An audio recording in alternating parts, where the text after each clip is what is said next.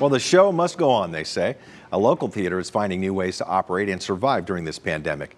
Since 1993, hundreds of plays have been performed inside the Firehouse Theatre. Of course, it was once known as Richmond Fire Department Station House number 10. Well, today, safety measures, social distancing, and cleaning protocols are in place there. And the theater even changed the way artists perform. It now only features one-man shows in front of small, intimate groups, sometimes as few as 2 people, but no more than 10. We were one of the first theaters in the country and possibly the world to return to live performances. Turns out that when you've only got 2 people in the audience, you're really focused. And the actors also said, this was the most amazing performance experience we ever had. Pretty cool stuff. Firehouse, by the way, also streaming their live shows. But the pandemic is still affecting their bottom line. The theater is about 85% down from earned revenue from last year, and they're barely breaking even right now.